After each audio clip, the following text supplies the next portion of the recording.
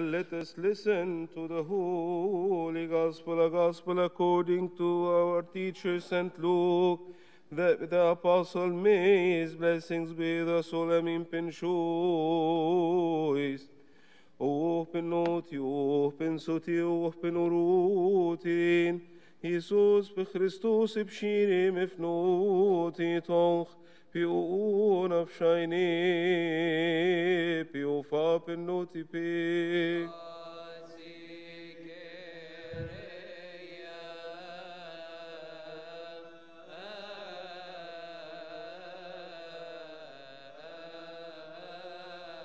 From the Psalms of our father David, the prophet and the king, may his blessings be with us all. Amen. With you is dominion in the day of your power, in the splendors of your saints. I have begotten you from the womb before the morning.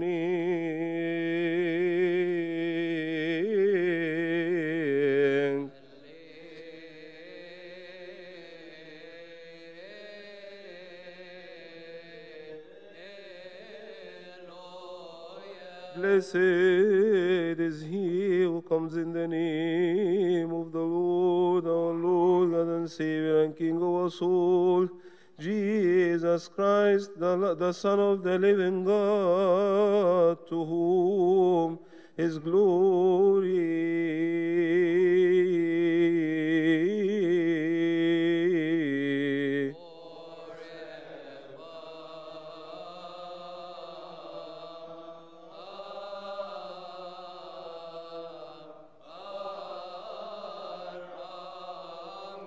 And it came to pass in those days that a decree went out from Caesar Augustus that all the world should be registered.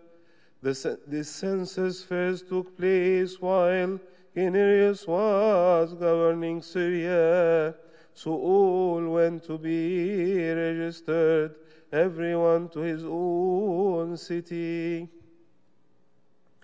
And Joseph also went up from Galilee out of the city of Nazareth into Judea to the city of David, which is called Bethlehem, because he was of the house of the lineage of David, to be registered with Mary, his betrothed wife, who was with child. So it was that while they were there, the days were completed for her to be delivered. And she brought forth her firstborn son, and wrapped him in swaddling cloths, and laid him in a manger, because there was no room for them in the inn. Now there were in the same country shepherds living out in the fields, keeping watch over their flock by night. And behold, an angel of the Lord stood before them, and the glory of the Lord shone around them, and they were greatly afraid.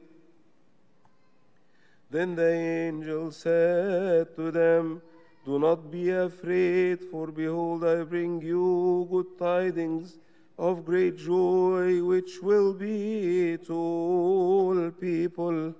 For there is born to you this day in the city of David a Savior, who is Christ the Lord. And this will be the sign to you. You will find a babe wrapped in swaddling cloths, lying in a manger." And suddenly there was with the angel a multitude of the heavenly host, praising God and saying, "Glory to God in the highest, and on earth peace, goodwill toward men."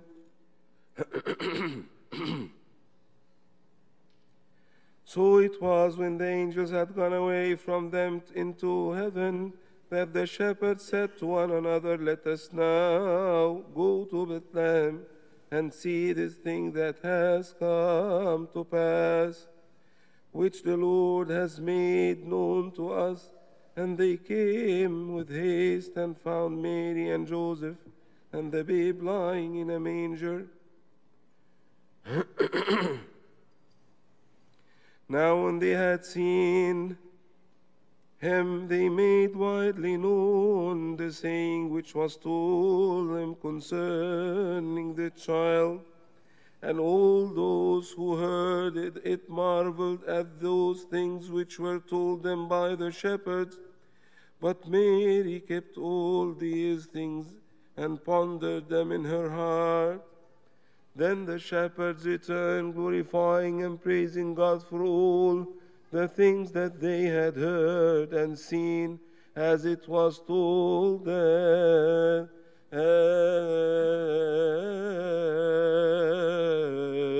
Glory be to God forever.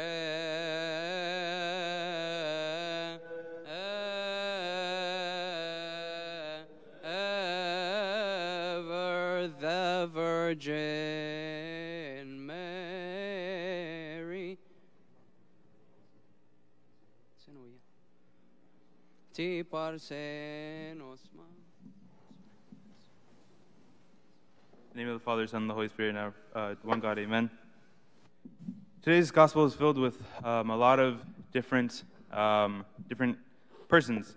There's St. Joseph, there's St. Mary. They're going to give birth to their child, to Jesus, and there's those that are at the inn. There's the shepherds. Today, I actually want to focus on the shepherds. They're rather intriguing to me. Why? Because they're outside the city. They're by themselves. They don't have the most admirable job. They are not the most admirable. No one really looks at them very much. They tend sheep, which are usually not the brightest of animals, and their goal is to protect them, to get them to a certain destination, to be with them. Nothing really special. Yet, here they were, doing their job, and an angel of the Lord appeared to them. And I think that in itself is a message, right? That they were of low reputation, not really high up on the status of social, economic class. And an angel in himself appeared before them and prepared and told them a message. And not just any message, but what did he tell them? What did the angel tell them? He told them, look, the Messiah has been born. If you go to this place, if you go to an inn, you're going to find the Messiah. And let's think about that. These people have been waiting for the Messiah for thousands of years. And here the angel appears to these lowly shepherds and tells them that the Messiah is going to be born in, not even in an inn, not in a palace, not in anywhere glorious, but it's going to be in a manger with animals. Yet they believed. Because of their simplicity, because of their faith, they were able to comprehend the message that God was sending them. And in that, they said something which confirmed their faith. What did they say? Let us go and see that which has been made known to us. So right away they believed. And they went. And what else did they do? They went and spread that message. So let's think about the job of a shepherd, so that they are of very little reputation, right? They're not rich, they're not kings, they're not queens, they're not princes, they're not government. Their job is to keep those that they're watching safe from outside animals, from their own from their own persons, from themselves, from the other sheep, from disease. Their job is to feed the sheep and to get them to a particular destination. So based on that, who does that sound like? Who does that sound like? Who protects? Who feeds? Who nourishes? Yeah, Christ, right? So one of the titles for Christ is the Good Shepherd. And actually, the church, this icon right here, can be one of two things traditionally. So it could be Christ the Pantocrator on his throne, right? And that's who we have here. Or he could be Christ the Good Shepherd. Just those two things. Because the church reminds us of his power, of his governance in our life, and his mercy, his watching over us, his compassion.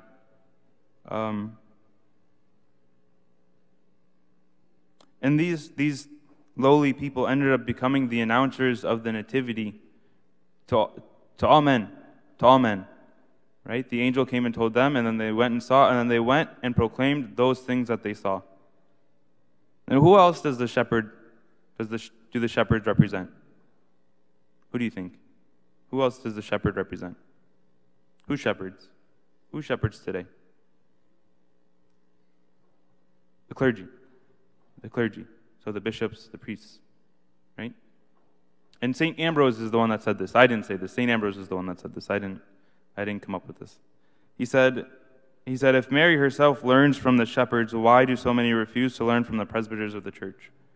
So wow, right? So you mean to tell me that St. Mary, the Theotokos, the mother of us all, the mother of God, the pure, the ever virgin, the second heaven, the second tabernacle, and the plethora of titles that we give St. Mary, she learned, her faith grew from the shepherds. Her faith became stronger from what the shepherds had to tell her.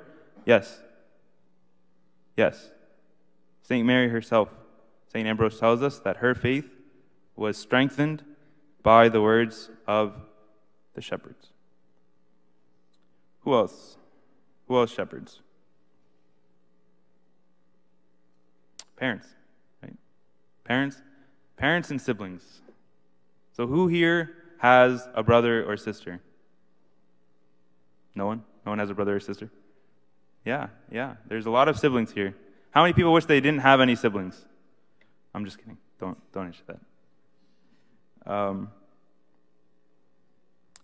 But as siblings, right, especially as older siblings, and older siblings get a lot of flack because they have a lot of responsibility.